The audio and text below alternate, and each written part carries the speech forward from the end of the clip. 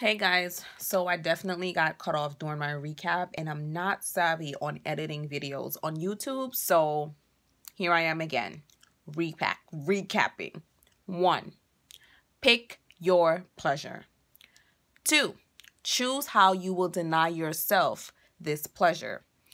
One thing that I omitted to say earlier is if you are choosing to omit food, if you are choosing to fast food, please see your doctor. Let your doctor know how you plan on changing your diet on account of this fast. Make sure your doctor okays it, because the last thing you want to do is jeopardize your well-being or jeopardize your health. Yeah, I'm not, leave that at that. Number 3,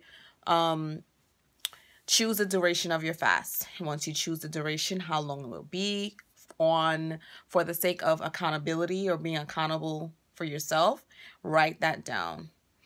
As far as accountability, a lot of times people enter into fast with other people and you share certain details. Because of my personal experiences with the church and with human beings, I personally would not share any details about anything that I'm praying for with another human being.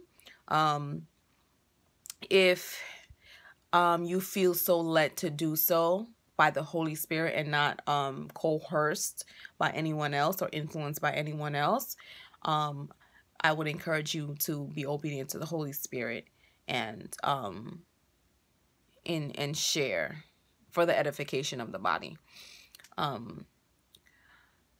And 4, replace your pleasure with your treasure. So praying, reading your word, worshiping, and really taking your time in prayer. Like I said, really tune into the Holy Spirit of God and see what he's saying to you for your now or for your next season, your next moment, the next section of your day. Really tune into that and Selah.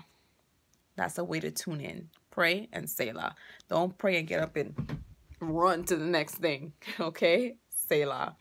And so that's it for me. Thank you so much for listening to this video. If you like what you hear, please hit the subscribe button. Shout out to Soul Style Beauty, my very first subscriber. Love you dearly, and we shall do lunch soon.